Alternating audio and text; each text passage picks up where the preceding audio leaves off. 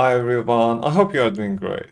Using formula in the conditional formatting is one of the most confusing parts of Excel, but today I'm going to show you a tip that not only it won't be confusing anymore, but also it will be so easy. In one of the examples, you will learn how to format the entire row based on the specific value in the row. For example, here I want to highlight the rows for the people who are older than the average. It's gonna be amazing. Let's get to it.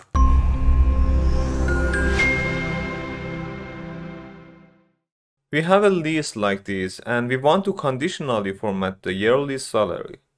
We want to format the cells that are less than the average.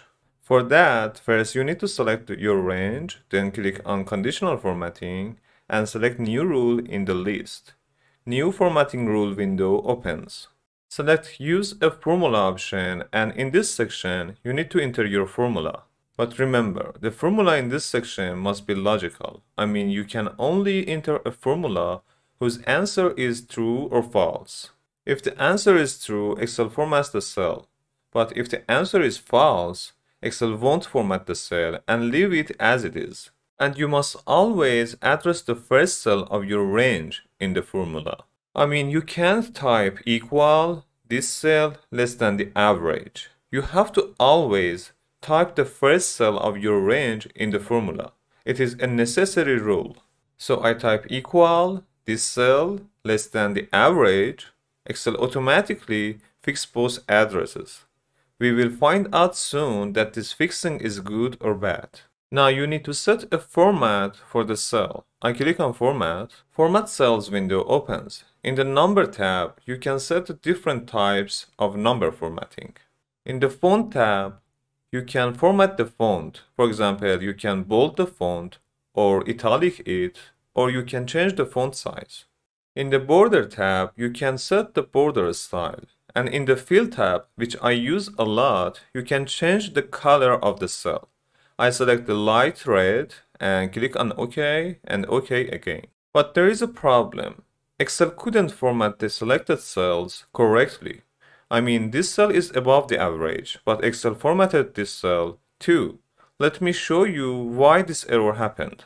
First, I select another cell and click on the Conditional Formatting and select Manage Rules. The Conditional Formatting Rules Manager opens. But you can't see any rule because there is no rule in the selected cell. By default, Excel only shows the rules for the current selection. If you change it to this worksheet, you can see all the rules in the sheet. Let me double click on this rule and copy this formula. And if I paste the formula in this cell and drag it down, you can see that the format for all the cells is true. And because of that, all the cells have been formatted. I know it is a little confusing, but to resolve this confusion, I have an easy solution. First of all, I never type my formula in this section because Excel always fixes the addresses and most of the time that fixing causes problems. Instead of that, I find a blank cell and type the formula in there. For example, I select this cell and type equal this cell. You can't select another cell. You have to always select the first cell of your range. Is less than the average. The result is true. If I drag the formula down and double click on it, the C4 reference is correct, but I didn't want the address of the C17 to change, so I need to fix it. First, I delete this cell and double click on the first cell and highlight the C17 and press F4 to fix it. Now, if I drag the formula down and double click on them, you can see that the formulas in all the cells are correct. Now you can copy the formula, but remember, you have to always copy the formula in the first cell. I mean, you can't copy the formula from this cell or this cell. So I double click on the first cell and copy the formula. And I select one of the formatted cells and edit the formatting. You need to delete the old formula and paste it with the new one. Now if I click on OK, you see that the formatting is done correctly. Now you can delete the guiding cells. Maybe you say you could easily format the cells by Excel's default conditional formatting, and there was no need to type the formula. I know that, but here I'm using simple examples to show you a step by step how to use formulas for conditional formatting. And in the third example, you will learn how to format your data with the formula that it is not possible with the Excel's default conditional formatting. In this example, I want to format each item which has sold more than the average. First, let me delete the rule from the selected cells. For that, I click on Conditional Formatting and select the Clear rule from the list. You can delete the rule from the selected cells or delete them from the entire sheet. I select the selected range, and if you look at the table, you see that all the formatting is gone. So instead of typing the formula in the conditional formatting section, I first type the formula in a blank cell.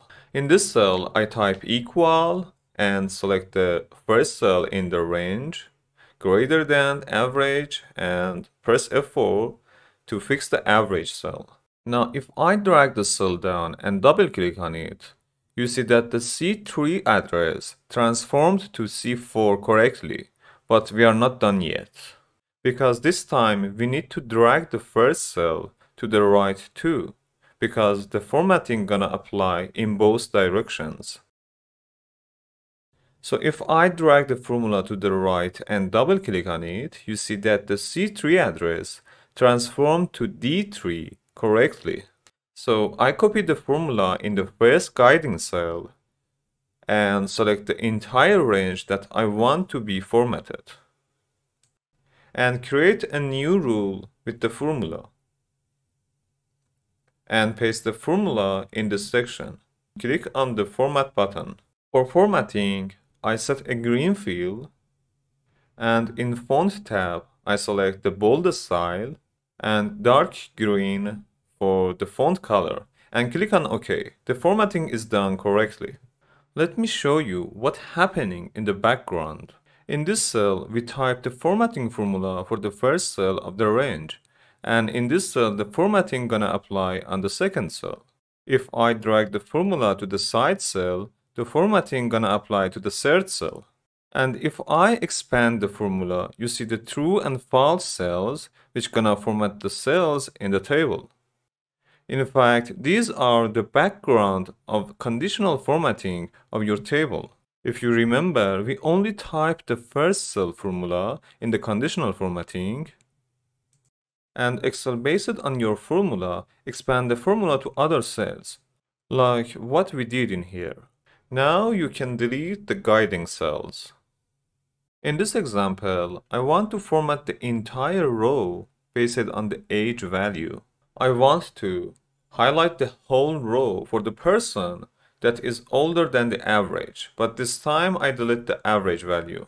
Alright, for formatting, we need guide cells. I type equal, I select the first age in the list, greater than. Since we don't have the average cell, so we have to type it in the formula directly. So I type the average function and select the age range, and press F4 to fix the average range. If I drag the cell down and double click on it, you see that the C3 address transformed to C4 and the average range has been fixed correctly. Now if I drag the cell to the right and double click on it, there is a problem. The C3 address transformed to D3, and I don't want to format the ID number. I want to format the age. I need to fix this problem. Can you tell me what should I do? I need to fix the column C in the first cell. So let me delete this cell and edit the first cell. For fixing the C column, you need to put a $sign behind the C letter. Now if I drag the cell to the right, you see that the formula in this direction is correct too. Let me explain this section a little more. These three cells are helping me to write a correct formula for formatting the table in both directions. Let me drag the formula to the side cells. If you notice, all four cells are true.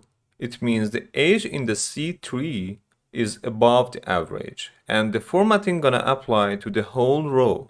If I drag them down, you see false for the whole row, because the age in C4 is not above the average. If I expand the guiding cells, they will be like this. In fact, these true and false cells gonna format the table like this. I explained this to show you what's really happening in the background. But you only need these three cells to check if the formula is expanding in both directions correctly or not. Alright, now I need to copy the formula in the first cell and define a new rule. So I select the entire table and go to the conditional formatting and create a new rule with the formula. I paste the formula in here, and for formatting, I select a green field and press OK. Isn't it awesome? The entire row has been formatted by only the age value.